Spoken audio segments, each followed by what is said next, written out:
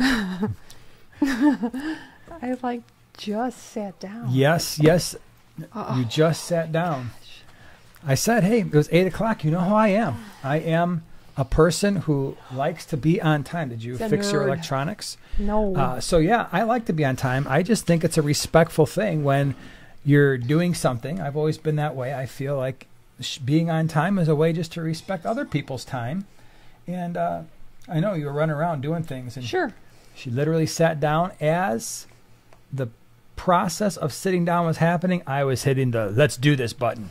So glad you're here. Thank you so much for being here, hanging out with us on this wonderful Wednesday evening. How cool is that? So, yeah, today don't have a big, giant subject to talk about, but we will, in fact, have a giveaway. That's a true story. Now, you can see these things. How random is this? So that's 1, really 2, random. 3.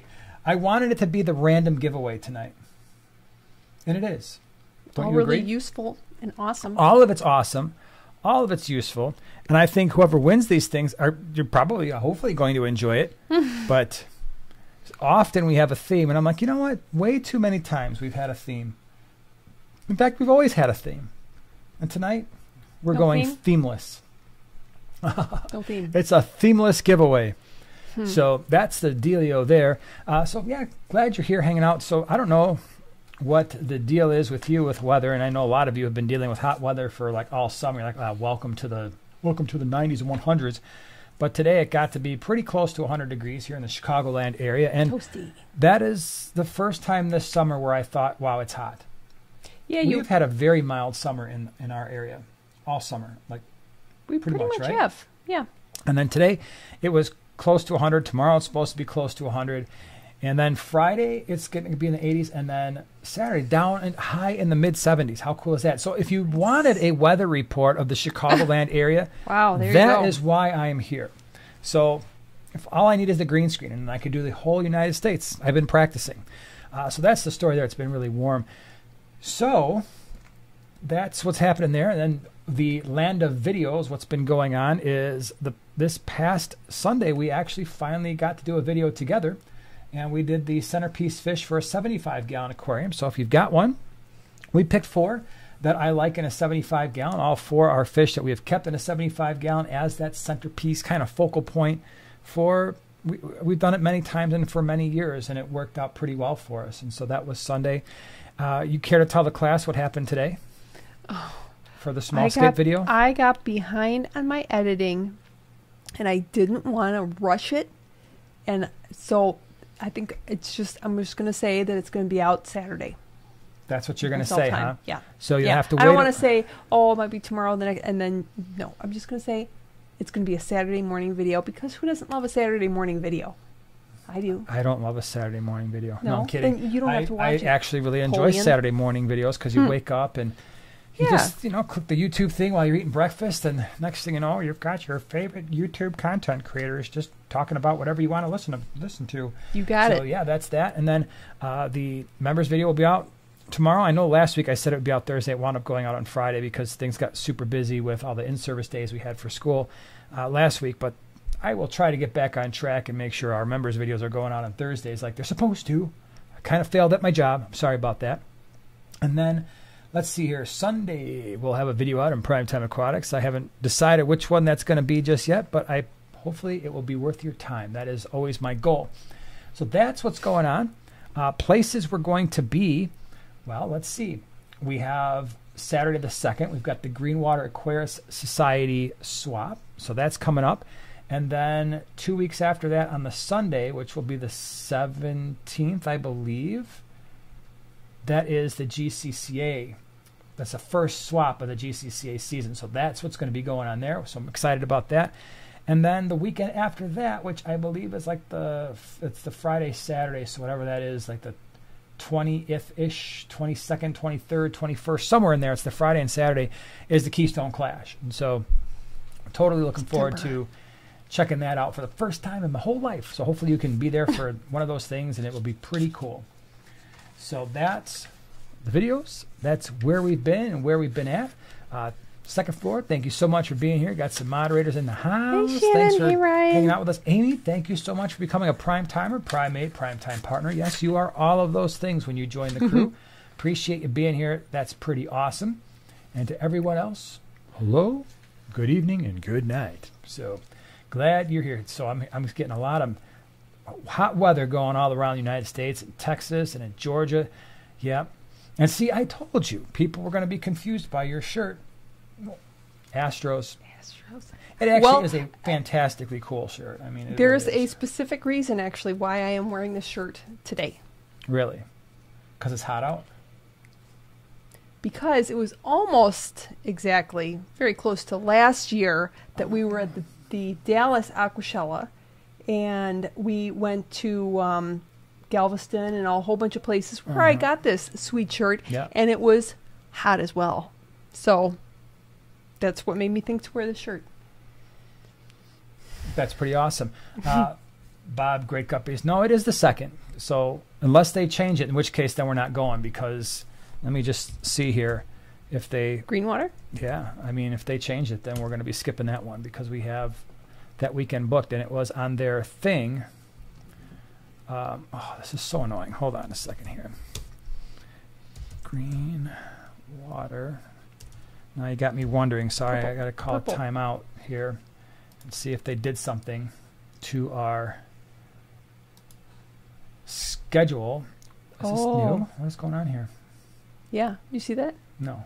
It's right there in the big letters. Swap meet and meeting events. Saturday. Then we're going to be gone. Yeah, we will not be there that Saturday the 9th because we've got other things going on. So it got switched from the 2nd to the 9th because it's been the 2nd. It was that Labor Day weekend forever. So yeah, they probably realized that and they were like, "Oops!" Or a number of vendors backed out. So yeah, that'll be. Never mind. We won't be at the Green Water Swap. So we just found that out live. That is not going to be happening in September. So thank you. By the way, Bob, thanks for making that known because I've said the 2nd now forever because that's what it was. And we planned something for that weekend on the 9th specifically to get around the Green Water and the GCCA swaps. And then they changed it. So breaking news thanks to Bob. Yeah. Thanks, Bob. So yeah, I had that in there on the 2nd for some reason. So yeah, we won't be there in September. So we'll be at the GCCA, the whatever that is, the weekend after Green Water. That is now the Green Water. So, all right, let's see here. What do we got going on today? So yeah, like I said, we don't have any actual topic for the evening. So if you've got questions, bring them on. So you did want to mention this one thing, right? What was a question? I want you to pose the question. Okay, so the dinner question that we were talking about? Yes. Okay. So let's see. Let's see what y'all think. When I was a kid, growing up in the previous decades, 70s, 80s, when we were outside in the summer, maybe some of you can relate. When we were outside, we would be playing, and as soon as some kid came out with a big old top lip and it was all red, the first thing we did is like, dude, you got Kool-Aid? I want Kool-Aid. And we'd rush in the house to whoever's house it was, and we'd drink Kool-Aid. Now, your question was... So I asked him, I said, okay, but wait. If you went somewhere and they gave you some Kool-Aid, what would they give it to you in? So go ahead. Well, no, I want people to answer. If you also grew up in the 70s and 80s, if you went somewhere and it was summer and some other family, another mom gave you Kool-Aid in a cup, in a something or another, what was it that they gave it to you in? And because I died when he said it, because I'm like, yes. So a lot of people are saying Solo cups. Okay. Oh, Solo cups too. Yeah, yes, that would have been true. one. Boom, Mike got it. It's the exact same thing that I said too. Yep. The Tupperware cup. Yeah, you had like the pink and the green and the blue. Grave Digger got and it then too. You're like, oh yeah, man, I really want the blue one. And what I was saying is, can some of you remember that Tupperware cup was interesting because it always smelled a little bit off because those Tupperware cups took on the scent of anything that was put in them from the decades before that. And so you're drinking out of this Tupperware cup and you're like, it kind of smells like, I don't know, split pea soup and Kool-Aid and whatever else. Probably chicken noodle soup. Tea and all kinds of to stuff. School with you. So, yeah, the Tupperware cups were definitely something to behold, but they probably lasted forever. I mean, let's face it. Kip tried to run one over with a van, and I mean, it didn't survive, but it could have.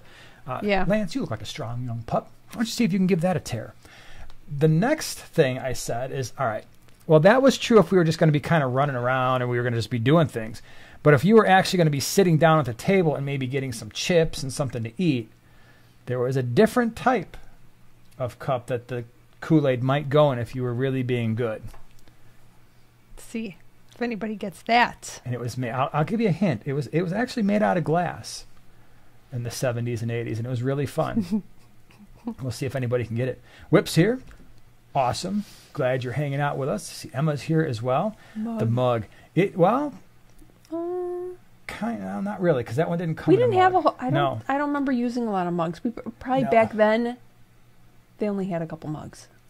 I got a lot of people are guessing. Interesting. Yeah. Fast food limited to glass. Yes, Gravedigger. Milk glass. We used to get it in the McDonald's, the glass McDonald's collectibles. Coca-Cola right? glass. So, and you just drink it right out of the, you got Hamburglar. I always wanted Grimace, so that was the one that was my go-to. Give me the Grimace McDonald's cup. So, yeah, that was pretty awesome, Chris. Yeah, a glass McDonald's cup. Yep. And again, the question was, if you went over to a friend's house or something and you went inside, sat inside the house, and you had something cold to drink, like lemonade or Kool-Aid, what would they serve it to you in? And of course, it was the McDonald's glass. Of course, we had Smurf glasses too. Yeah. Today in class, one of my students walked in. It was the first day of class, and she thought she was all cool. She had the Starbucks. No, she had the Starbucks thing, and it was just like red. It was a red drink. I'm like, you realize all you're drinking. This is what started in my brain. I'm like, you realize all you're doing is drinking Kool-Aid, right? And she was like, no. She started arguing, and then she started thinking about it. She's like, wait a minute. Yeah, man, they just charged me a lot of money for this Kool-Aid. I'm like, yeah, that's it. You're drinking Kool-Aid.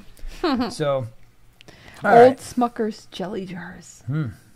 That's right. What I did one time as a kid, I probably shouldn't have done this, but when we were, gosh, this would have been the mid-'80s, we moved into a house and they had all these old like mason jars, like the glass jars, like in a cellar.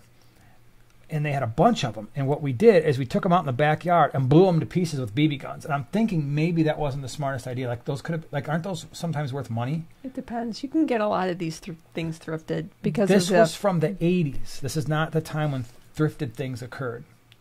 You can get a lot of things from like the 30s and 40s that are not that expensive. I don't know. These look pretty ornate. I'm not going to lie. Like they look like they might have been somebody's special collection. Okay, but wait. Cheryl said that they had the Peanuts Gang, awesome, and the Muppets. Ooh, very cool. Yes. That would be super fun. Very cool. You could have had Fraggle Rock if you were really lucky. Yeah. That would have been pretty awesome. Fraggle Rock. It would have been awesome. Yeah. So anyway, all right, let's see here. If we got questions, like I said, just put at Primetime Aquatics in the question, and then that helps us understand its question. While we're here, might as well have some fish questions. I guess. Karen K said, about 9 months ago on one of your live streams, you said you got something from someone at a swap, but I can't find where you ever did talk about it. Do you remember what it was? I have no idea. I've gotten a lot of things from a lot of swaps. If I got something from a swap, it would have been either Greenwater or GCCA. But I don't know what that would have been. But it would have been one of those two swaps for sure. Let me see here. Steven says, what could be the small white worm-looking fuzz on glass and substrate in my nano high-tech planted tank, and how to get rid of them? Trying Excel. Small worm. Well, it could just be detritus worms or planaria. Yeah. So Excel won't do much with actual. If it's a worm, Excel won't do anything. But yeah, the detritus worms are not really a big deal. Some fish will eat them. If it's planaria and you have shrimp, that can be a bit of an issue, but they're really not all that dangerous for fish either. So usually it's an indication, if they are in fact worms, that maybe there's a little bit too much food and detritus in the actual substrate is starting to accumulate. And then those things, as a result, start to grow a little bit out of control. I mean, I've had tanks before with larger gravel, and the detritus worms really start to grow. And then, I mean, it was really problematic when I had a breeding tank with super red bristlenose in a 20 long, And it just so happened that I started that breeding colony on gravel.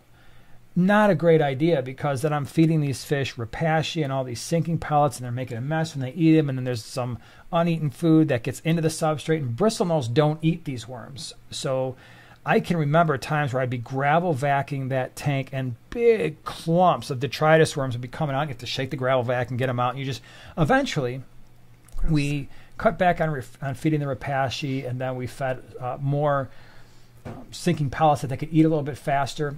And the problem went away. But if it's worms, fish will eat them. If it's a shrimp-only tank and you've got planaria, that could be a bigger problem. All right, Michael wants to know, let's see. I am looking for an active school to go in with my peacock gudgeons and sparkling gourami in a 29-gallon, 6.8 pH. Oh, so you've got tons of options with that pH. Most of your rasboras and your tetras will be just fine. I mean, they would prefer that over the pH that we run them at, which is like an 8 to an 8.2. So peacock gudgeons, honey gourami, you've got a lot of your, let's see, your galaxy rasboras, your dwarf emerald rasboras. You have things like green kubatai, rasbora, ember tetras, all your neon types, black neons, greens, standards. Cardinal tetras at a pH of 6.8 would be a nice, really pretty option as well. So, yeah, I mean, you've got almost all the types of rasboras and tetras that you could possibly think of at a pH of 6.8 would probably be pretty happy there. Cheryl says, Joanna's shirt reminds me of vintage Primetime Aquatics, black, orange, and yellow. Right? Yeah, wow, yeah. That's an old school shirt. That was one of the first ones that we had out there. It was an orange, yellow, red. Was there another color? And red tri. Yeah. Mm-hmm. That was in the Wayback Machine. Yeah. Not many people have that shirt, because I don't think we had it in a big run, and it was early on. Mm-hmm. So if anybody's got that shirt, it would be rare. Yeah, it's a rare. It's a collectible. So if you have that Primetime shirt, it's a collectible shirt for people who collect shirts of people. Yeah, for sure. Anthony says, don't forget the plastic Kool-Aid barrels. I don't remember plastic Kool-Aid barrels. Plastic Kool-Aid barrels. I don't either. I don't think we had those. I do remember, and I think they still have these. They're like little tiny drink barrels that you just buy like that. They're like that big, and they're super sugary. But they had a very interesting, weird flavor. But I remember them being good. I know that on Friday nights when I go over to my buddy's house, he had Dukes of Hazzard's trays that you could eat off of, like the whatever they are, the dinner tray, what are those called? TV, like a TV tray, yeah, with the Dukes of Hazzard plastic plates and bowls and cups and stuff. And then we watched Dukes of Hazzards, and it was pretty awesome. The best. Yep, it was the best. Yeah. Michael says, "Thank you for your suggestions, you guys. I will be looking to get some from Flip Aquatics." Awesome. Great place to do some shopping. Tell them we said, hey, what's up? Danny, thank you so much for the super chat. What shell dweller species can I have in a 10-gallon, and how would I set up a tank for them? Could I have Anubias and fern on rocks as decorations? So 10 gallons kind of small. You can certainly have a breeding pair in a 10-gallon, provided that they get along okay. So your Maltese and your Similis would work just fine. The only issue you're going to have is if and when they do start to breed, you're going to have to constantly be removing fry, because eventually with a 10-gallon tank, that's not a lot of space, and you're going to probably have a lot more aggression there just because there's not, like I said, there's not space there in the 10-gallon. But it's a pretty simple setup. I mean, you just sand, shells. If you just have a pair, you could throw 6 or 8 or 10 shells in there and let them figure it out. And then eventually, like I said, once they start breeding, when the fry are at probably 3/4 of an inch, ½ inch, you're going to want to start scooping them out just to keep the number of fish low in that tank and the aggression low. As far as the Anubias and Java Fern, Maltese, similar, the shell dwellers don't eat plants. The only thing, and I think the reason why you're suggesting putting them on rocks, which is a good suggestion, is just so that they're not digging up the substrate and then the plants are not rooted. So yeah, you could glue. Anubias might be an easier thing to do than even the fern, although both are fine. Yeah. Bulbitis will be fine. You could glue it to rocks and then it'll be fine. Yeah, it's certainly doable. Virtual says, any tips for finding a non-aggressive betta in a store? I'm planning to mix a betta and some nearite snails in a 5-gallon. I don't know if there's any tricks. I don't have any tricks. I think just go by the betta I think is cool looking, because you never know how they're going to act once you get them into a tank. Sometimes you'll get fish that look like they're going to be not all that aggressive, and then they get into a tank and it's like, wow, this was way worse than I thought it was going to be. The one thing I will say is if it's just going to be the betta and the nearite snails in a 5-gallon, put the snails in there first and then add the betta later. And sometimes, because some fish are curious, some bettas are curious, if you put the betta in first and then the snails, sometimes they start more or less just out of curiosity, start picking at the snail just to see, like, what is this? Can I eat this thing? But if the snails are there first, sometimes that curiosity isn't as great. And we've done bettas and mystery snails, that combination, I don't know how many dozens of times, and never had an issue. So, all right, let me see here. Bryce says, I need advice on a bad hydra infestation in a betta tank. Generally speaking, the only time I've had serious hydra infestations is when I was feeding live baby brine. So if you're doing that, if you're feeding live foods, cut back on that. That will help cut back on the hydra infestation, especially if you're feeding live baby brine for any reason.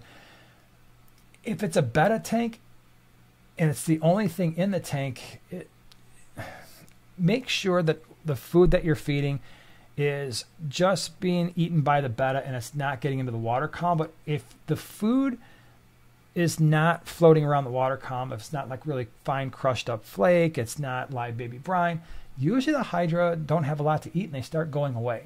You don't get nearly as much of it on there. But for me, it's all about controlling food. From Just Fly Nova, I have a 10-gallon with 4 cories and 3 skirt tetras. Should I get a bigger tank? My parents say no. Well, for the fish you have, yes. All right. I'm not overruling your parents. So to be clear on that, if they've said no, I guess they have the final authority. But when it comes to just the fish inhabitants, yeah, skirt tetras get actually fairly large.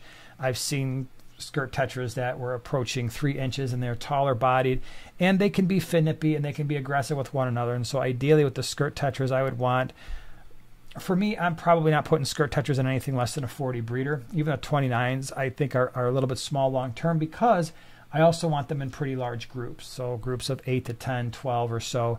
And to do that, usually a 40-gallon breeder is a pretty good option. The cory cats too, if they're standard cory cats, they, even though they don't get huge and they're not aggressive or anything, sometimes proportionally in a 10-gallon, they don't necessarily look ideal in that size tank. And so for the cory cats, other than, like, let's say Habrosus cories, pygmy cories, those can certainly be in a 10-gallon.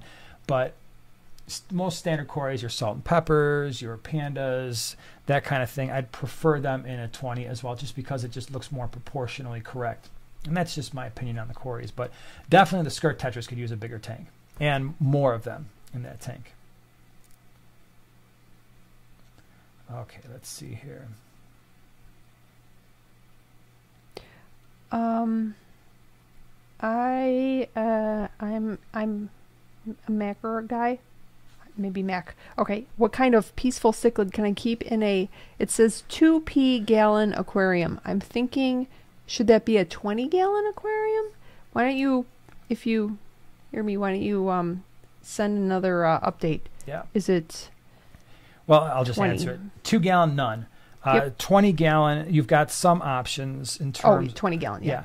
So you've got things like in a 20-gallon, your rams, depending on your water parameters. And you'd have to really, do your research here, because I'm going to throw out a bunch of examples, but or options, but the water parameters are going to matter. So you've got your rams, whether they're Bolivian or your German blue rams or their derivatives. You have a pistogramma, you have checkerboard cichlids.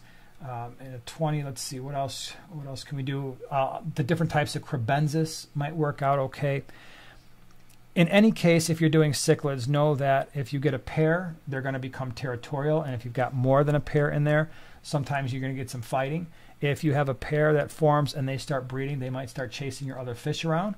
So one, obviously, is going to ensure that that doesn't happen as much.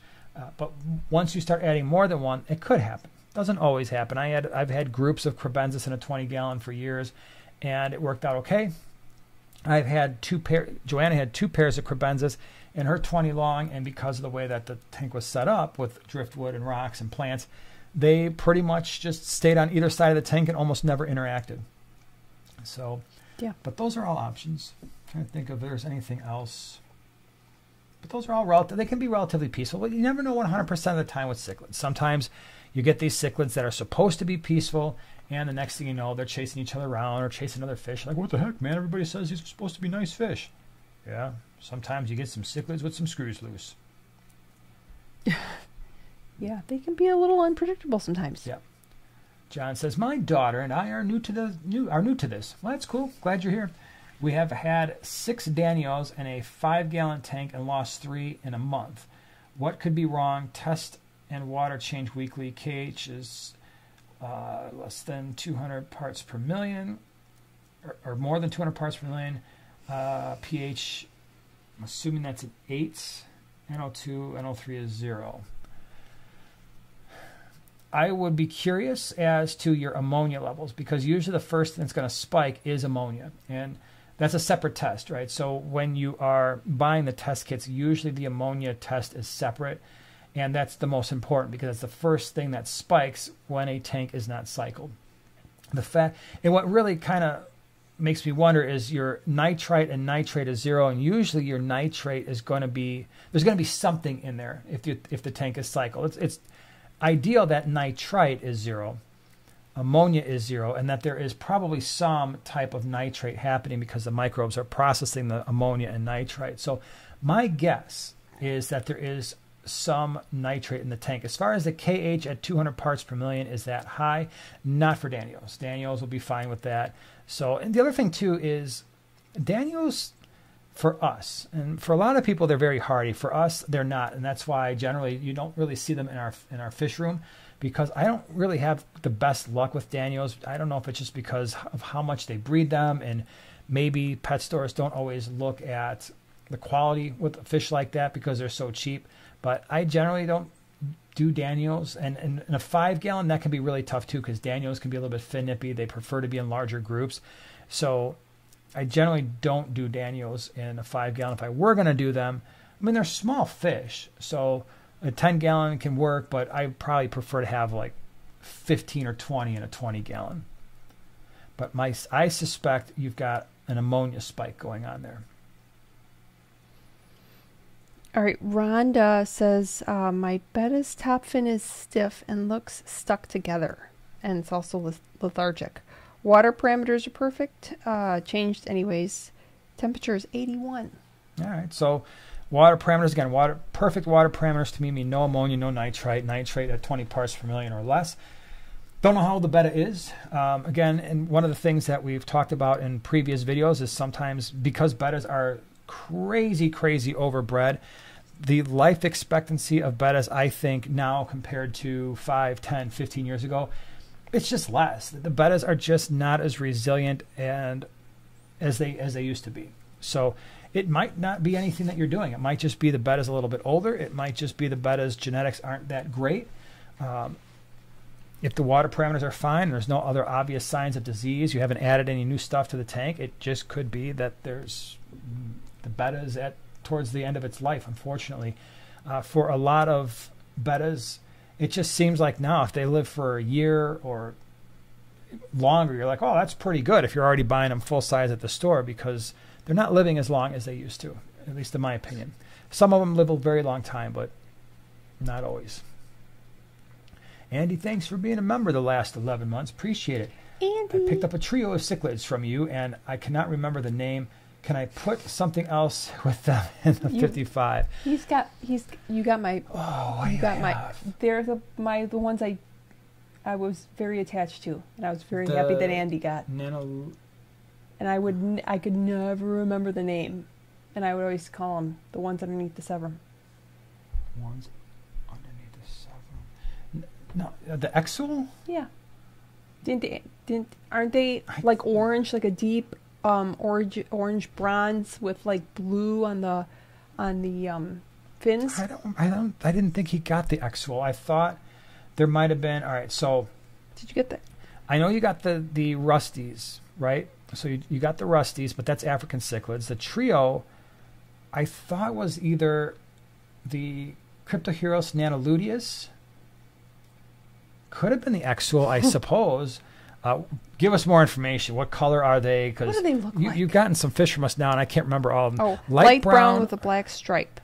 Light brown with a black stripe. I'm pretty sure that would have been, that would have been the Cryptoheros nanoluteus. Oh. They have blue eyes, and yeah, they're pretty easygoing fish. So in a 55-gallon, you should be fine putting general community fish in with them. I never had a problem doing that. What tank were they in? They were in the bottom 33 with the oh, wait a minute. It was either them or the Guayanacara sturgiosi, but those were more silver. So if they were more of a silver fish, the Guayanacara sturgiosi, but those are another fish where I never had a problem keeping them with relatively greater than neon size community fish. They're pretty easygoing. Let's see. Mr. Eric Mosher, thank you so much for the super chat. Is Blackbeard algae dangerous? Heavily planted with 5 adult paradise fish, 50 plus babies, past fry, 12 cories, 6 yellow loaches. No, Blackbeard algae is not. It's not anything to be feared, at least in terms of fish health. Fish just leave it alone. Most fish don't eat it, with the exception of Siamese algae eaters. You could try that in a 50-gallon, but you've got fry in there. So Siamese algae eaters can get pretty big, and they're pretty fast. So there's a chance they could eat fry, but I suppose yo-yo loaches could too. I don't know if they'll really go out of their way to do that. But no, it's not dangerous. It's unsightly sometimes. People who have planted tanks don't like the way it looks, and sometimes it can overrun plants and start to kill off some of your plants, especially your slow-growing ones like Anubias and stuff. But to the fish, no, it's fine. Christy, thank you so much for being a member the last 3 months. Appreciate it. Thanks for being here. Melissa says, I bought a short body flower horn. The man at the pet store said it could be with my other fish. That was not the case. Do they like being by themselves? By the way, I did not know it was a flower horn to purchase. Yeah, flower horns are ideally kept alone, right? It's kind of like one of those things where you get them a 75-gallon tank and you put the fish in there and let the flower horn just be a flower horn. But they, generally speaking, don't tolerate other fish very well and will often try to kill anything else you put in the tank. There are just some fish that are like that. Flower horns are like that. Dovi are like that. Some of your large South Central American cichlids can be like that, where it's just like, I'm going to keep one big one, and it's going to recognize me, and it's going to go crazy at the tank. And sometimes I put my hand in there, it's going to want to take a chunk out of my arm, but it's a cool fish. So, yeah, to me, if I'm keeping flower horns, I just keep them on their own. That's why I don't do that, because I don't want to dedicate an entire tank to one fish. Not that there's anything wrong with that. Lots of people do it, love it. It's just not something that I like to do. I saw something. Natural Culture says, have a car I added to my 40-gallon. All is well for a while. Now he's killing off tank mates one by one. Any tips to break up aggression? Have plants, driftwood, have mollies and rainbow fish. For an Acara, electric blue Acara, I've never actually had an electric blue Acara even show remotely any aggression towards other fish. If it's doing that, chances are it's not going to stop. So if it's beating the snot out of your mollies and your rainbows, I would get rid of the Acara. I would just, obviously that Acara's got some issues. Bring it back to the pet store, wherever you got it from. Be like, hey, this thing did not work out. Here you go. Have it back. They'll take it back because they're pretty fish and they can resell them. Or get another tank. Yeah, or get another tank. But if it's not working, it's not working. And I could see that happening, if it was there were other cichlids in the tank, and that can happen sometimes. But every once in a while, that's why I always say have a backup plan, especially when you're keeping cichlids, because sometimes there are fish that we say are relatively peaceful, and then you wind up with one that's like, yeah, thanks a lot. This thing is not being peaceful at all. It's being the bane of my existence. There is a fly. Wham! Sorry, I just... Whoosh. Did you get him? No, well, I smacked him. I kind of smacked him away. So somehow a fly got in the house. I don't like that. Yeah. All right, let me see here. Oh, Camden says, do you guys ever collect your own rocks for your tanks? Wherever I go, I collect rocks. I am a rock collector. Occasionally they will go in aquariums. A lot of times they'll go just in gardens or kind of paludarium sort of looking things. But yeah, generally speaking, for aquariums, we go to the fish store or the landscaping place. Landscaping place, yeah. I mean, you see on the internet sometimes where like, okay, you can do the rock test with the, the acetic acid, muramic acid maybe. And if it fizzes, then it might change your water hardness and that kind of stuff. But we found our water is so hard that we add like the flagstone and pretty much anything you get from a landscaping places, it doesn't really do anything to our water. So, but still, you got to be a little bit careful with rocks you just pull out of a river or a lake, because they could still be colonized with different types of microbes, potentially some pathogens. And if it goes from the lake or the river and it's not properly cleaned directly into your aquarium, that could be a problem. With, at least for me, I feel a little bit safer buying them from landscaping places, because they've probably been out in a big giant mound of rocks where they've been dried and they've been in the sun for possibly weeks, if not months. And so anything really but spore forming microbes are going to die in that process. The drying process can be a really good antimicrobial process. And people ask all the time, hey, if I've got a gravel vac and my fish tank had ick, what do I do with the gravel vac? What I generally do is I take the gravel vac and I don't use it for a week or two, set it aside, and when it's fully dry, the ick is dead. The ick's not going to survive that. So drying can be a really good thing. Kayla's Fish Room says, have you ever used CK filters? I'm wanting a quieter filter for my 40-gallon breeder. I used very, very briefly one of the internal filters just because we had an issue when our central air system pump was a little bit weak for the amount of lines that we had back when we had 80 tanks. And so before I got the larger pump, there was a couple tanks in the very back corner where one of the sponge filters wasn't working. And so I used one there. It was fine. I don't have any complaints about it, but I don't generally use the internal filters. For me, if I'm going to plug something in and I'm going to use power for a filter on a tank, I just like hang-on back filters. I like them because it's so simple to change out the filter floss or the sponge. You just go in there. You're not digging through the tank. You're not trying to grab a filter that's submerged in water. It's just sitting there on the back. Pull the stuff out. Put the new stuff in. Takes 3 seconds. But I do appreciate why people would want to use an internal canister filter, and I've done a video on them before because. One, yeah, they're usually pretty quiet because they are fully submerged, and so there's no motors running outside the tank potentially. There's no risk of flooding your home with an internal canister filter because it's all inside the tank. Where if something happens to a hang-on back filter, it's pretty rare that these things happen, but it's possible that a hang-on back filter could get clogged up, the return could get clogged in some way or slowed down, and now the water's coming out of the back. It's happened to us more than a few times with different types of filters. So there are advantages to using some of the internal filters, which I think CJ is that's kind of their focus. We do use the Seachem Tidal line, which is kind of it's in a similar realm there. We'll use those. We'll use some of the Marineland Pro filters. We've got some Aqua Clear hang-on backs as well. So a lot of different types. Oh, I just had one. You did you? I did. Oh, Steel Waves. I'm worried my new Episto Panduro isn't getting enough food, competing with my Purple Emperor and Von Rio Tetras. He seems too timid. Any suggestions? He ate fine in quarantine. I'm thinking. You could try. So your Panduros, generally speaking, ideally they're going to eat towards the bottom of the tank where most of the fish that you just mentioned are going to go crazy as soon as you put the food in.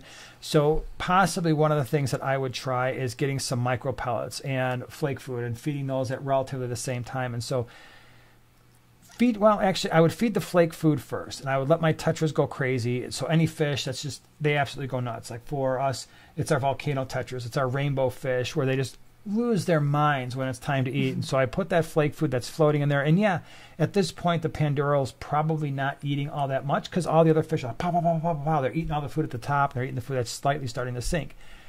Once they've gone through a couple rounds of that and they're starting to slow down a little bit, then maybe I put a little bit more flake food to kind of distract them and keep them focused on that. And then add some of those smaller pellets for your Panduro, like the 1 millimeter pellets that we use from like Northfin, those cichlid pellets, community pellets. Those will sink. And then he'll be able to go down there and more of that's going to fall to the bottom. You don't want to overfeed your fish and just absolutely, bomb your tank full of fish food, but that's probably something that I would do. Ross, are my comments visible? They are not. I did not see that comment. That was invisible. I didn't see it. Karen K says, I had a male betta, 4 Adelphi Cories, and a small pleco in a 10-gallon. Would like to add CPDs. Would they work out okay, or would something else be better? Male betta, small pleco. So what is that pleco? I mean, the only pleco I would put in a 10 might be a clown pleco, because even the bristle nose are going to get considerably too large long term. So just keep that in mind. Even the Adelphi Cories might get a little large for that 10-gallon. But in terms of CPDs and a betta, that could work as long as the CPDs are not super small, because sometimes you can get those CPDs from a store and not realize how small they are until you put them in the tank with the betta, and all of a sudden you're like, I had 6, I'm down to 4, and then 3 days later, like, I'm down to 2. I don't find the rest of them, but my betta's not eating its flake food as much because it decided to munch on the very, very small CPDs. But usually they come in a decent size, so they could potentially get along. You just got to be careful. It's never a 100% for sure thing. If you've got a male betta with long fins and the CPDs are hungry, they might try to see those fins as potentially something to eat.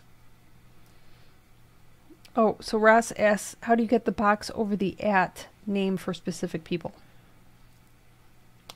I think that's just when you type in. So usually, like, all right, if I were to go on the bottom here and I were to type in @Mac, just because you're there, Mac22, at least on PC, it comes up right away.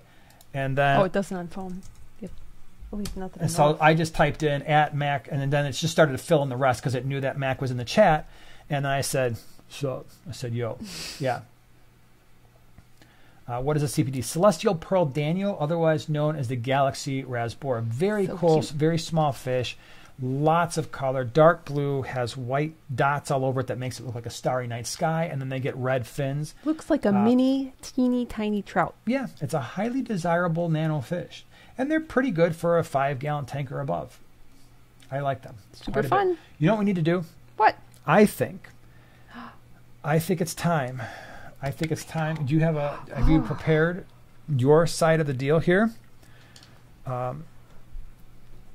Because it's time to do. Oh, wait. She's messing around. Anyway, while she's figuring that out. I got it. Yeah. Noelle says, I'm looking at my 3 adorable CPDs right now. I know they're cool fish. They really are. Tell I like them. Hi. Hi, that Noelle. fly is back. Hold on. Oh, jeez. Oh, now it's way up there on the camera. Look at that. It's on one of the lights. Oh, man. So not cool. That's going to be really distracting. If you had like a rubber band, you could go pew. M&C says, would tiger limia be okay in a 40 long with rainbows and tetras? Yeah, for sure. Tiger limia are cool fish, not aggressive. I mean, if you've got little tiny babies, maybe. I mean, rainbows don't have big mouths, but the tiger limia babies might be small enough where sometimes you might see a few go missing. But other than that, in terms of their attitudes, everything should get along just fine, especially in a 40 long. Okay, so let me talk about what is going on for this giveaway. I told you at the beginning that it's kind of random, in the sense that normally I have a theme. I have like here's this giveaway, and it's all kind of the same thing. This is not the same thing. Would you agree? Okay. You don't get a chance to agree. You're just going to have to agree. So first thing is a product that we have used a million times that I think really should be for people who are considering setting up tanks. It should be something that you just have in the fish room, and that is my beloved Fritzzyme 7. This is all from Fritz Aquatics. They send us this stuff. They are channel sponsors. And one of the things they do as channel sponsors is really give us a lot of product to give to you. And that's one of the things that I like to do.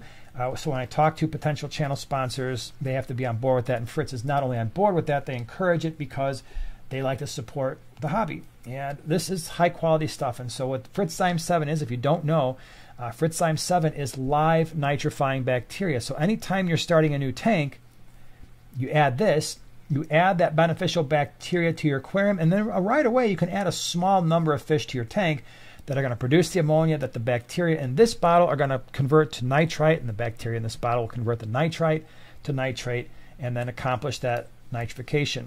So That's this. All right, this Fritz Time 7. It is I don't know how many ounces this is, 16 ounces. So this is good for quite a bit. Love this stuff, and for those who have never had it, never tried it before, and are setting up new tanks, you should have this. Michael says, does it need to be in a refrigerator? We put the stuff in a refrigerator when we're using it, just especially after you open it, because while the solution will definitely keep the bacteria viable for a long time, like this doesn't expire until the middle of next year, 2024. So, I mean, it's good for a long time, but the fridge definitely helps. You know, the cooler the temperatures, the less likely any type of spoilage or anything is going to happen. So this is the first thing you're getting, Fritz Time 7. And then, like I said, I have no theme here, but it's another Fritz product. I guess that's the theme. The glass cleaner. This is really good. You might wonder why a company would even bother making a glass cleaner when there's readily commercially available glass cleaners out there. Well, this is aquarium safe.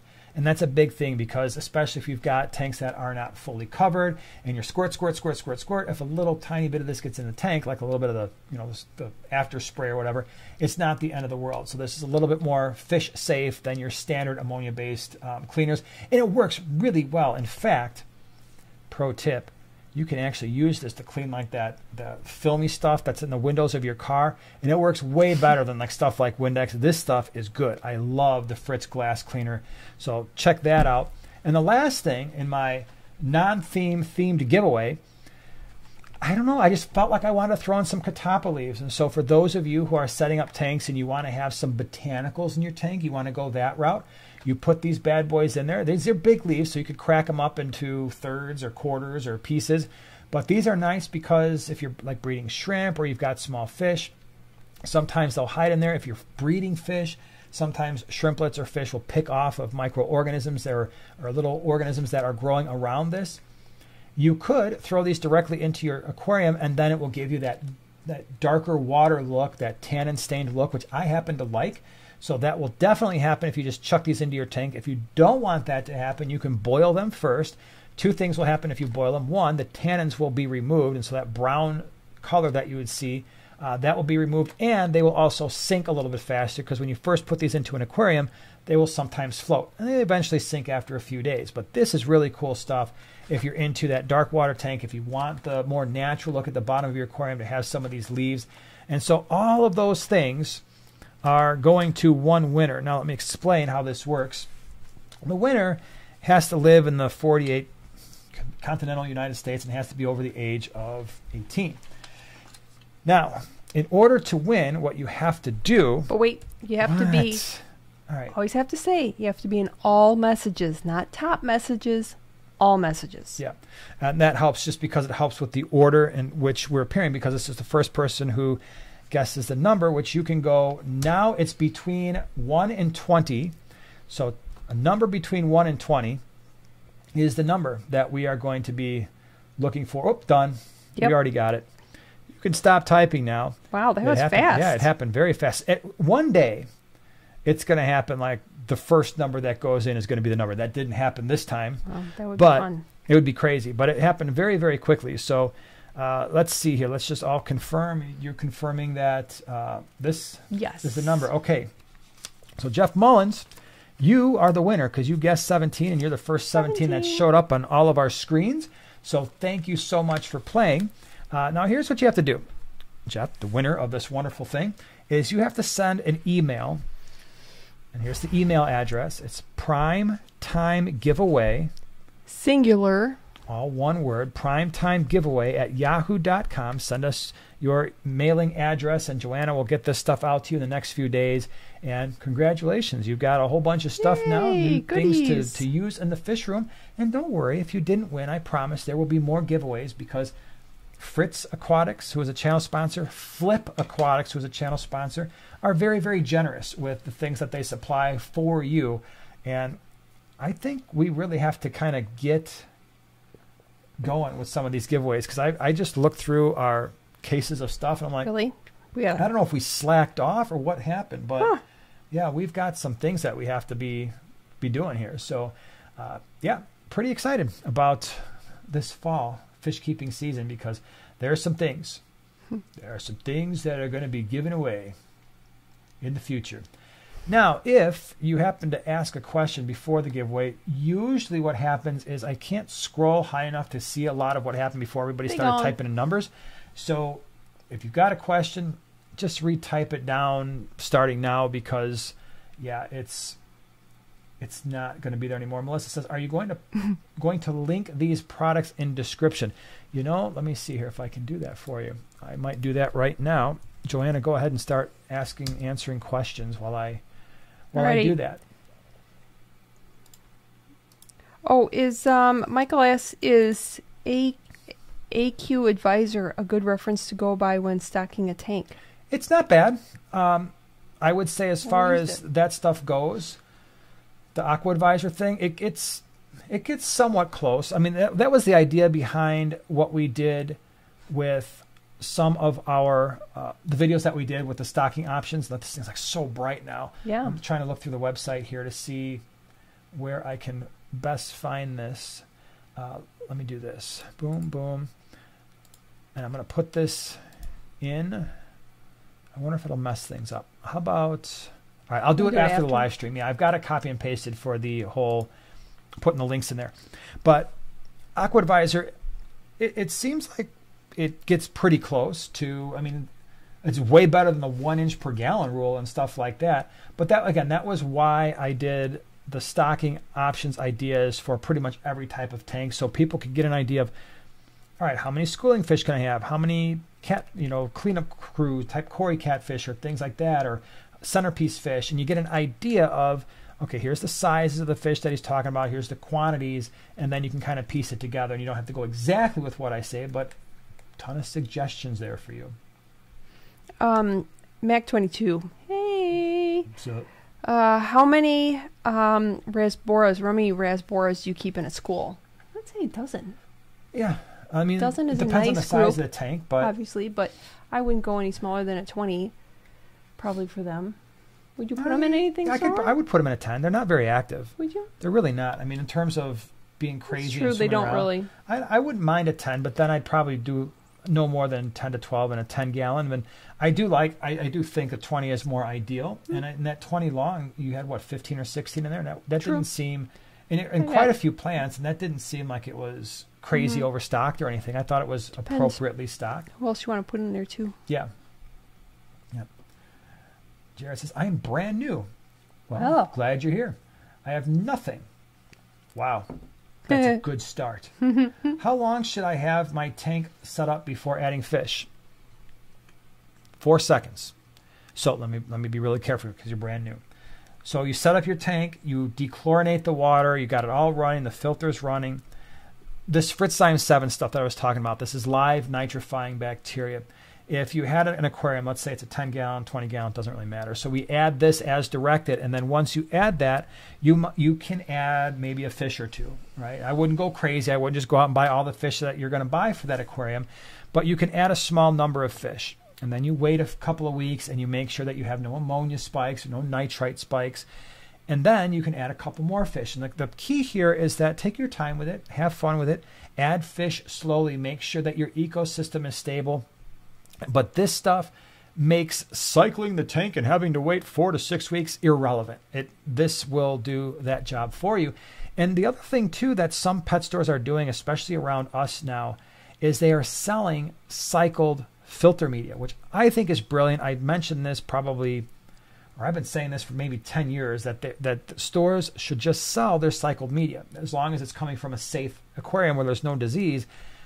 That's what we do, right? Between using this and then taking filter media from one tank that's established and putting it in a new tank, that works well as well. Melissa asks, is that the same as Quick Start? No, not even close. Great question. I'm glad you asked. So that Quick Start, I believe, I got to be really careful here. I believe Quick Start is just a solution that encourages microbial growth that might be existing in the tank. I'm fairly certain if that's what let me hold on. I don't want to say wrong things here. Let me not misspeak.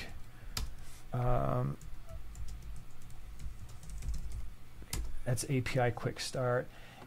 Yeah, this is from what I remember. It's not beneficial bacteria. Although no, I wonder if they've changed it. API Quick Start nitrifying bacteria allows instant addition of fish. So maybe they do have, maybe this is the one that has, see, that's why I wanted to look it up. If it has live nitrifying bacteria, then it might serve the same purpose.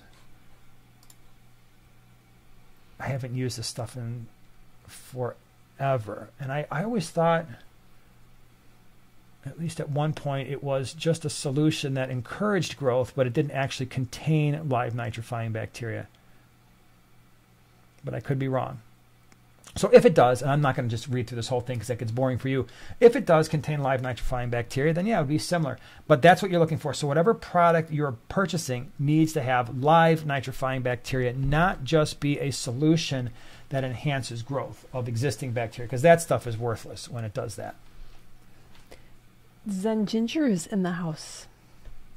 What's up? Glad you're here. Hey. Glad you're here. All right, let's see here. What else we got going on? Looking through the thing. Looking through the thing. Emma says, I don't trust Quick Start. I always tell my customers for time 7 or Stability. Yeah, Stability is another one. Because this has worked every single time we've used it, I will not change. I mean, if something has worked every time, then why would I change, right? And so that has. And for most people, I know Fritz Time 7 has a really good reputation. All right. Mike's been a member for 3 months. Thank you so much. Appreciate it. I'm starting to see black lines on my severums, also on my chocolate cichlid. They almost look like veins. Any thoughts? I already dosed salt. Yeah, I'd probably have to see pictures. I always start with water parameters, make sure that everything's okay there. If you haven't added anything new to the aquarium, it'd be tough to see. I mean, I don't know if there's a parasite, so I'd need a lot more background information and probably pictures to really think about that a little bit more. Michael, thank you so much for the super chat. And guys, I just wanted to give back to you guys for all the great and informative videos you guys make every week. You are truly my true heroes. P.S. Can't wait to see you guys at my first Aquashella in November. Awesome. Looking forward to it. So glad you're going to be there in Daytona. That's going to be super cool. Yeah, well, thank you. I appreciate it. Glad you're here and glad you're going to be there too. Anybody else going to be at Aquashella in Daytona in November? Yeah. Noelle, did you say, I don't know if Noelle's still here. Did you say that you were going to the November one? Why do I think that? Or did I dream it? I don't know.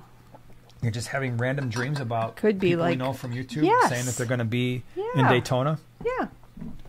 That's Could not happen. Weird or anything. Oh, Whip says I'm hoping to be. Cool. What? That would be awesome. Sweet. Yep. But yeah, if you're in the area, I mean, if it's something that you can do, especially if you've never been to an Aquashella, oh yeah, it's well worth it. It's definitely a cool experience. You know, I think everybody should go at least one time in their life, and I know a lot of people who go every year. That it's, you know, whatever Aquashella is closest to them geographically, or maybe they just want to take a vacation to Florida. Now they've got an excuse to go down to Daytona or Dallas or something like that. And like I said, next year it's back in Chicago in August, so it's going to be cool. Guppy Girl has a fun question. All right, bring it. Bring it. I read that plants respirate at night, increasing CO2 levels. Can you explain why pH drops? Should I add more KH to the water to keep pH from fluctuating? Tap water pH is 6.8 and DKH is 2. Okay, so all really great questions and very good background information. So, all right.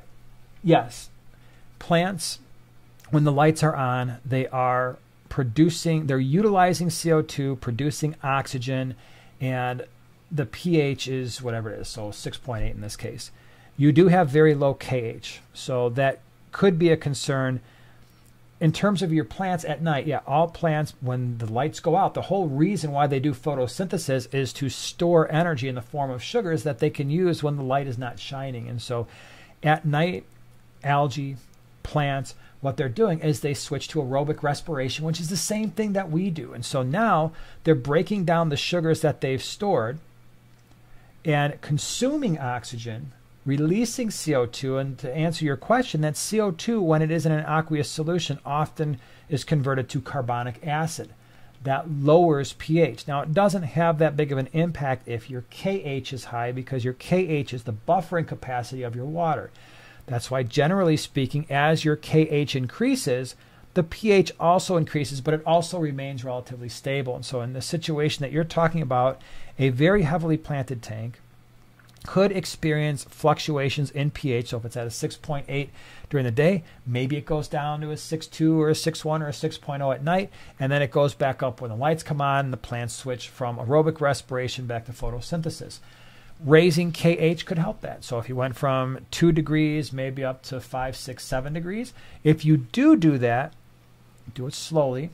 If you do that, I would use means that are going to be more stable, and so maybe adding aragonite, or maybe you're doing something like using a carob sea African cichlid mix or crushed coral or something like that, so that you have stability there. Because the last thing you want to do is be using some type of powdered form or liquid form of KH enhancer or something that's going to increase KH, and now that's fluctuating, and now you've got two things fluctuating over time. So, and the key there is slowly, right? Because you do have plants and fish and organisms in the tank that are used to their metabolic processes are accounting for the fact that your KH is a 2 and your pH is a 6.8. So if you do start increasing that too quickly, that can mess things up for you a little bit. Keith, thank you so much for being a member for the last 25 months. Hope to see you at Daytona. Shella, keep up the good work. We are planning to be there, so thank you very much. Look forward to seeing you there. Sweet. Hanging out. Timothy brings up a great point. It's back in Chicago next year. Mm-hmm. Woohoo, we can't wait. True. And then Noelle said initially she was going to go to Daytona, but probably the Dallas one next May. Very and then cool. You get to visit your family. That's right. Oh, nice. And you get to meet the infamous, the one and only, well, the two and only, Shannon and Ryan of Second Floor Aquatics. Yep. Lucky you. Very cool stuff. Dallas is fun. Max says, I would love to go to Aquashella, but unless I'm over there, because you're in England, I believe, right? Lucky. Nothing happening in the UK. Yeah, there you go. I wish they would could do you that. Imagine? They would, I would be the first one to sign up. Imagine if there was an Aquashella, so they do not only the three that we're talking about, but we have to get one on the West Coast. There has to be one out there. I mean, we're missing that entire half of the country. England. We're also missing like the upper northeast, so like the Boston area.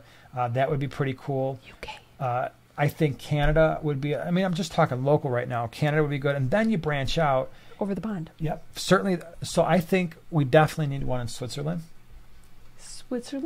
Scotland. Yeah. UK. Absolutely. Australia, New Zealand. Yeah. World tour. South Africa. Aquashella World tour. And India. And there's lots of aquarium stuff in India. Yeah. So I think they should just go all over the place. I would definitely try to go to every one. It'd be awesome. We'd be gone like every month. Like, oh my gosh, right? I don't know if I can do this again. Where are we going again. now? You asked for it, pal. Yeah. Brian says Latvia. Sure. We'll do it. All right, let's see here. Perry says, my daughter, who is 6, watches each week. When Jason comes on, she hugs the screen and says, the fish man. That's awesome. Well, tell your daughter hello. Thanks for watching. Hello we appreciate from the fish man. Hello from the fish man. Yep. Kind of like Aquaman. Aquaman, huh? No. Sorry. No.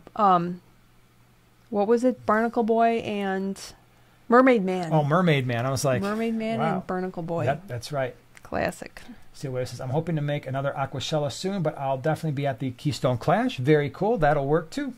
Nice. Noelle says Aquashella Denver. I would like that quite a bit. I've said that a number of times, where if we go out west, it would be nice if wherever we went, it was a location where, because there's a lot of families that go to Aquashella, and there's got to be something to do. Obviously, the Aquashella is going to be the main thing, but there's got to be an infrastructure there where it's really got a strong family vibe, so people can bring their kids to other things too. That's one of the reasons why I really like the idea of Daytona, because you got the beach right there. Yeah. Which is pretty awesome. Yeah. Hank says, greetings from the Netherlands. Oh. Very cool. I have a friend that lives in the Netherlands, my Instagram friend. Yep. And I get to hear, I love hearing like all about the different like economies and all the stuff that goes on in different places. It's really cool. Yeah. Got Las Vegas, we got St. Louis. Oh yeah. Got all the people in the world in the house. Karen K, do you know if they will be having a meet and greet Friday night at Aquashella in Daytona.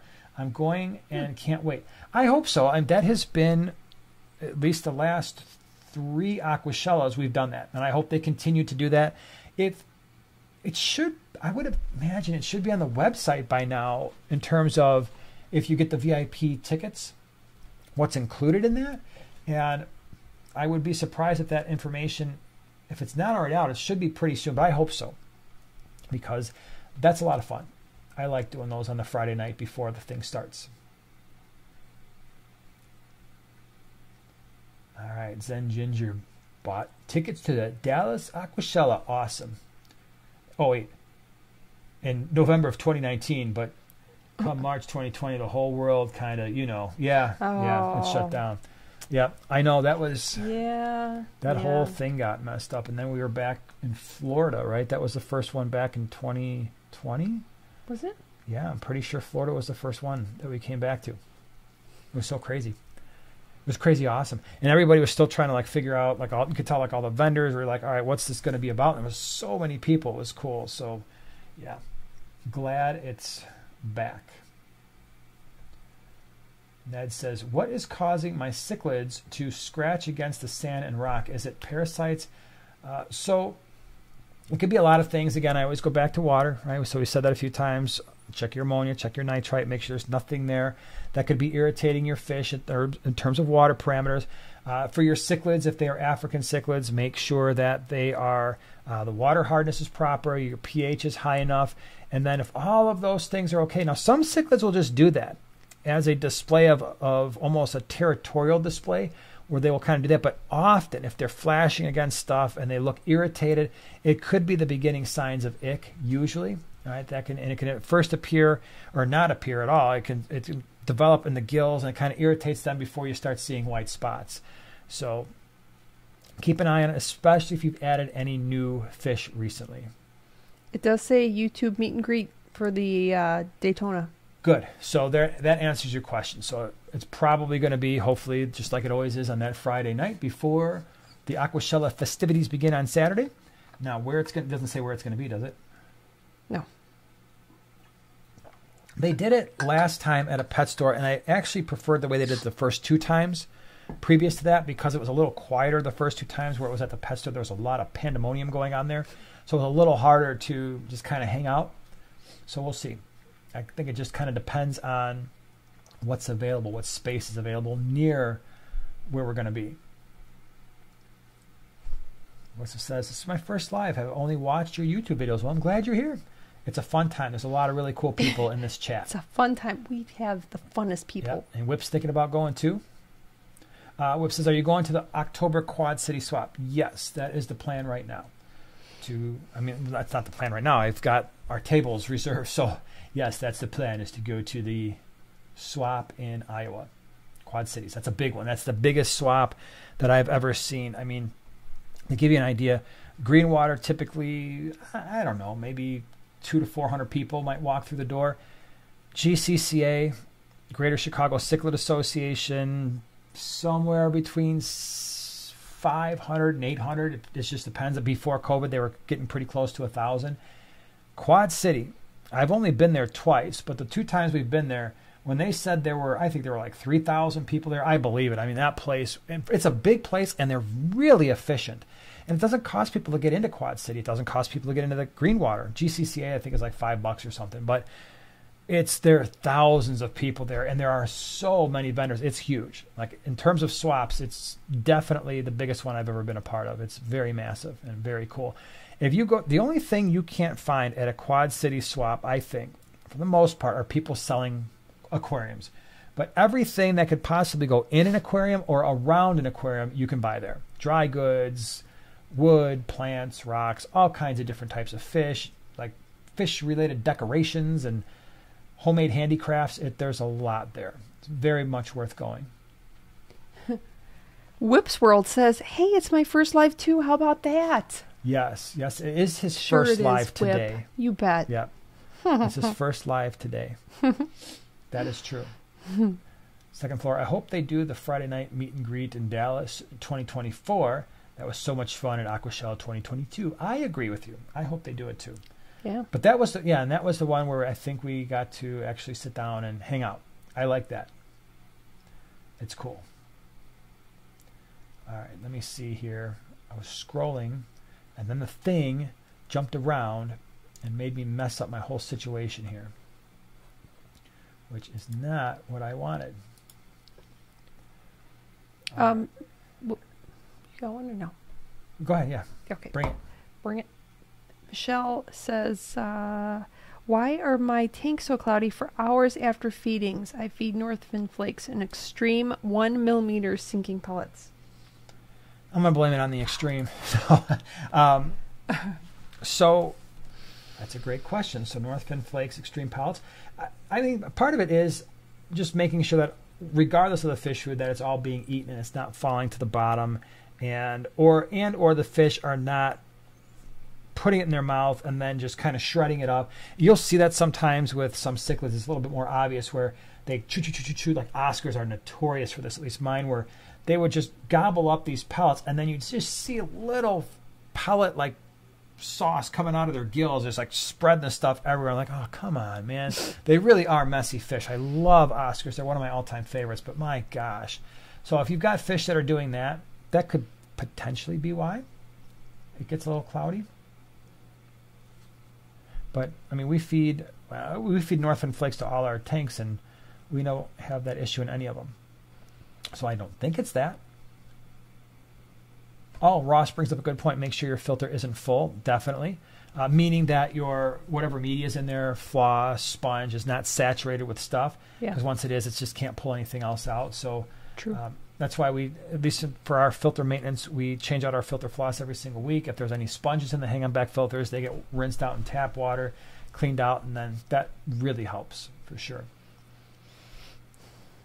Mark says, is it true at swaps that people just bring everything in bags? I've never been. That sounds interesting. That's what we do. That's what a lot of people do. So we back up our fish. So a typical swap, if it's on a Sunday, at the Quad Cities, I think it starts at noon. We are up at 3 o'clock in the morning. We're bagging fish all morning.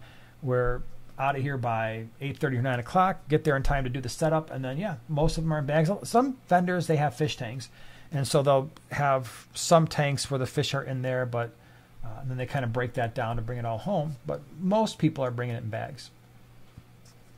And in my opinion, the swaps are by far, comparing them to pet stores, fish stores, there's not a comparison. I think the swaps are a much better place to go because usually you're saving a fair amount of money. Often you've got a lot of people who are breeding the fish themselves, and so you don't have to worry about nearly as many health issues.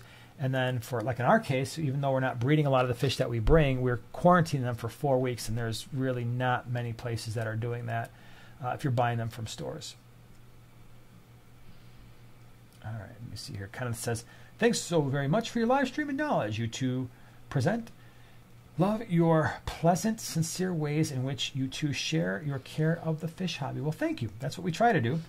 Try to make it a pleasant place. Otherwise, I don't know, there's so much abrasiveness in this world that we really need fish channels doing that too. I mean, that's just kind of how I look at it.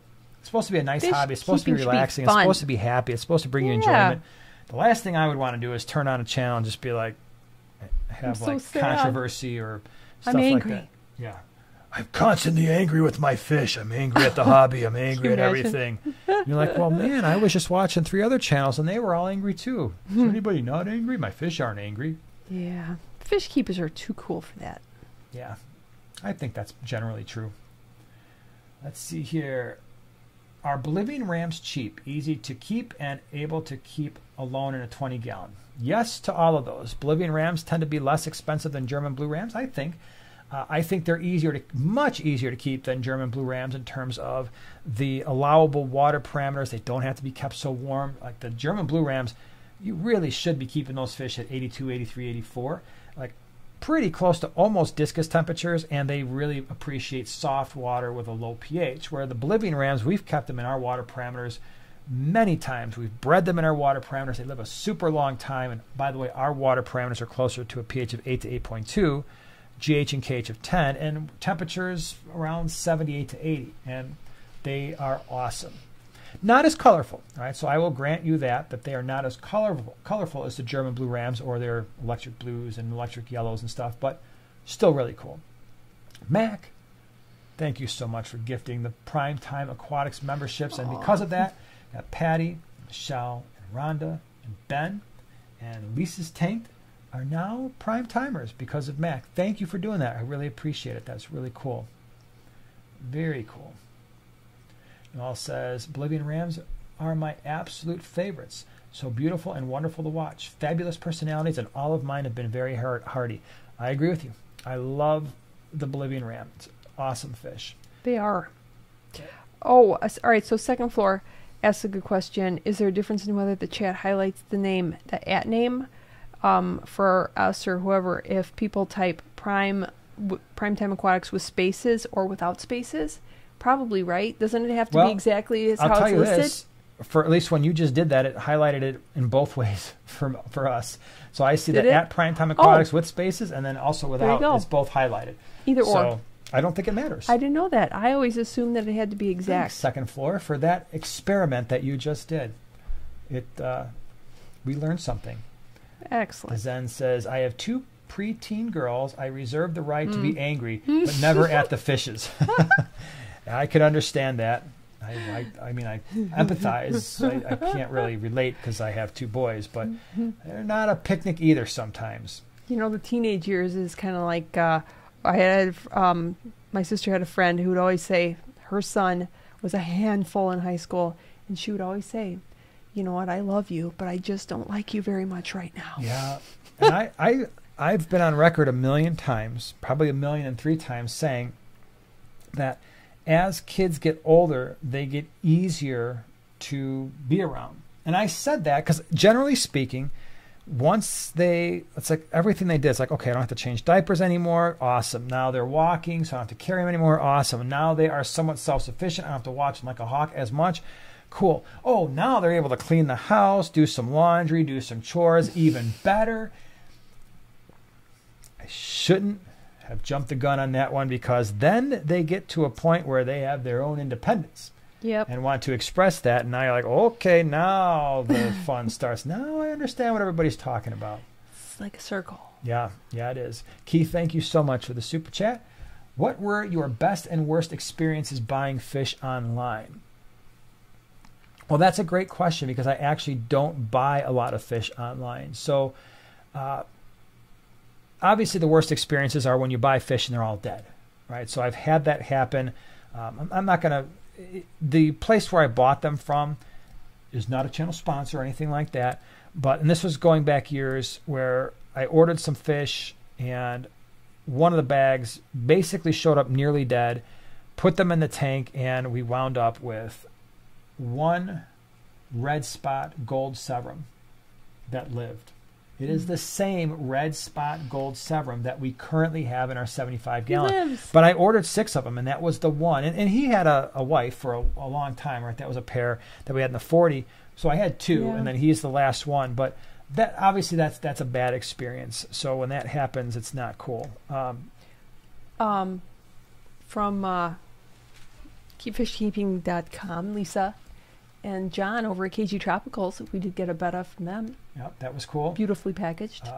Flip Aquatics, they are a channel sponsor, Flip Aquatics, and they have sent us, I don't know how many fish, but a lot. Oh, that's true. And it's been a while, they 100% of the time. I've never had to go back to Rob and be like, hey, dude, this stuff is not looking so good. So that's always been great.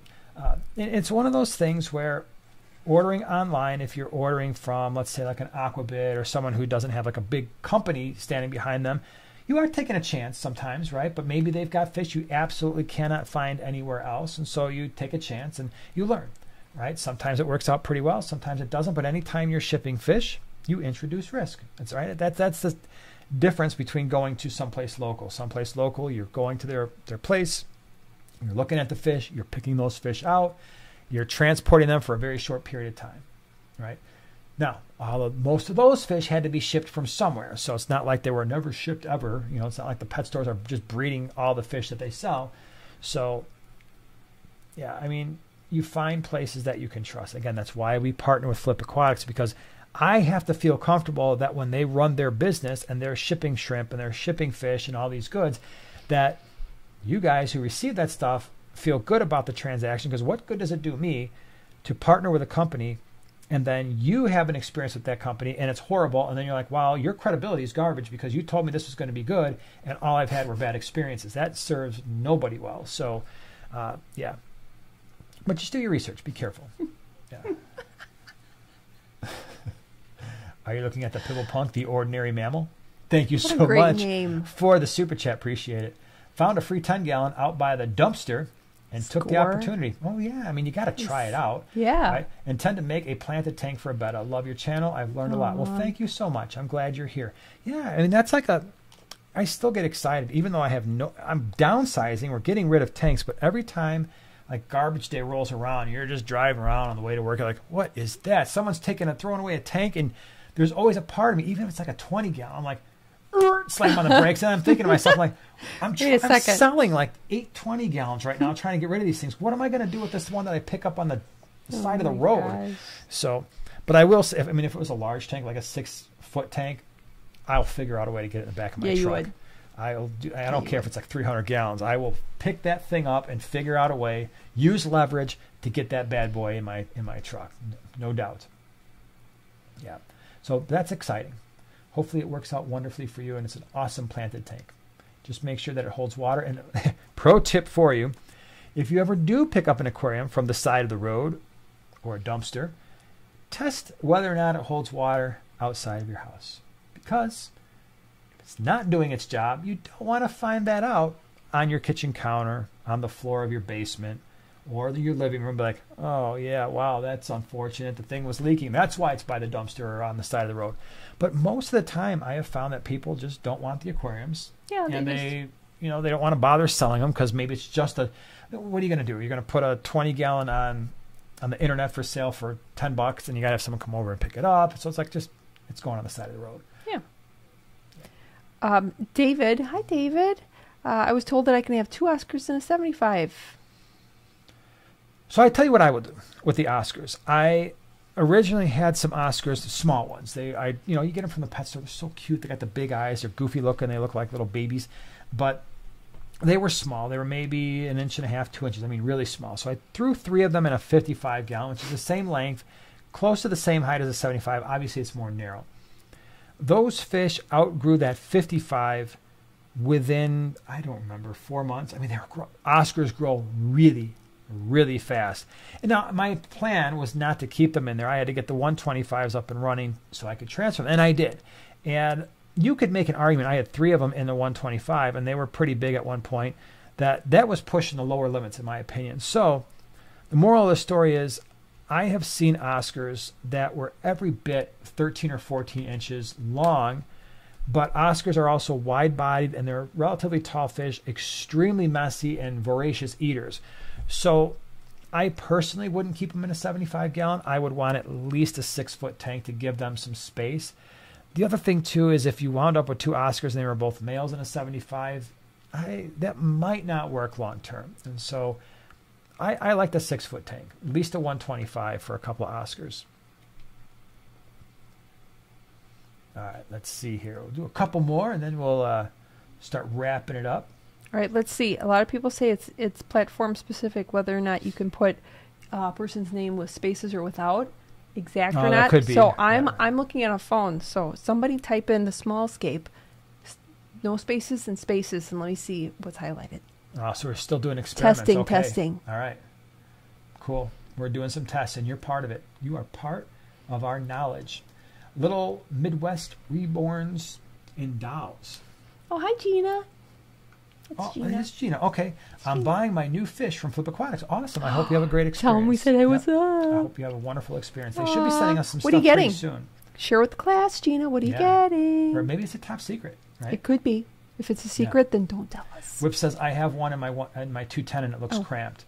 Yeah, and a 210. Whip, your 210, is that I'm assuming that's a 6-foot tank, 6 by 24 by whatever that is, close to 28 inches, 27, somewhere in there, right? Yeah. All right, so test is complete.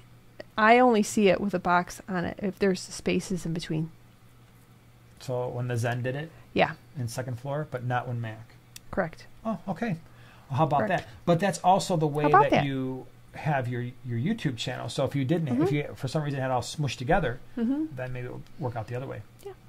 Nice job, everybody. We're figuring things out. How cool is that? Wait, I saw something. Whip said, yeah, he might be 15 inches. I believe it. I mean, those fish can get, I know a lot of times on the internet, it's like, oh, they get about a foot. Well, give them a large enough space and enough food and enough time, they can get even bigger. Ooh. Wait, you didn't get this one yet. Did you? Stacking? With from Mike. Suggestions for a 10-gallon heavily planted CO2 tank with a ton of cherry shrimp. Still have no fish and want to add some. Looking for ideas. All right, so I know cherry shrimp, right? Yeah, so then you've got the dwarfs, rasboras, dwarf rasbora, or the miras, or the chilies. And in a 10-gallon heavily planted, easily 15. Yeah. And it would look awesome. And your shrimp would be safe. What about green kubutais too? Probably, but pretty small. They are pretty small, but I wonder if they would take advantage of maybe some of the shrimplets because they get a little bit bigger than those rasboras. True. Probably not enough to notice, but yeah, that would be an option. That could be an option too. Let me see. Nick says, thoughts on a community fish I could add to a 29-gallon, looking for something blue. Love your channel. Love the channel. You guys rock and are what got me into fish keeping. Well, thanks for being here. So 29-gallon, huh? You want blue. You want to add blue fish? I'll give you blue fish.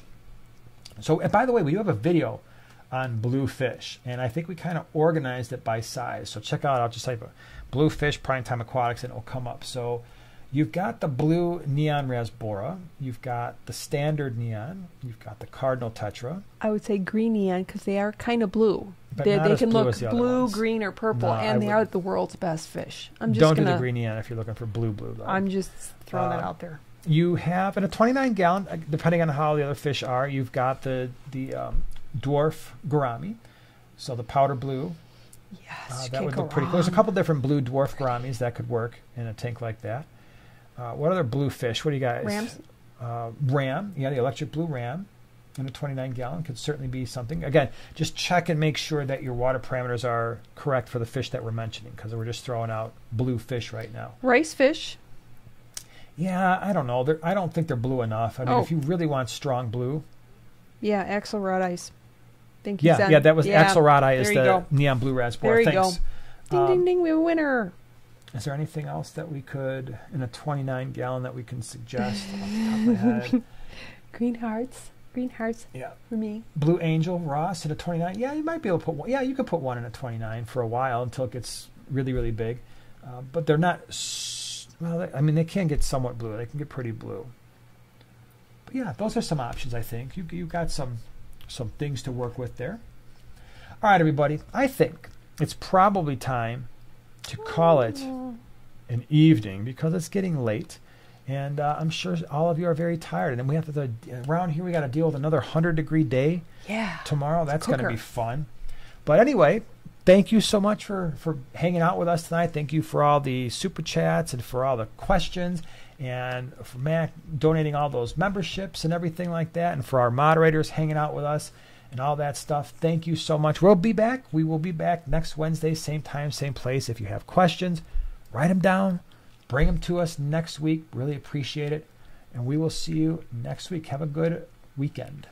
Go Astros.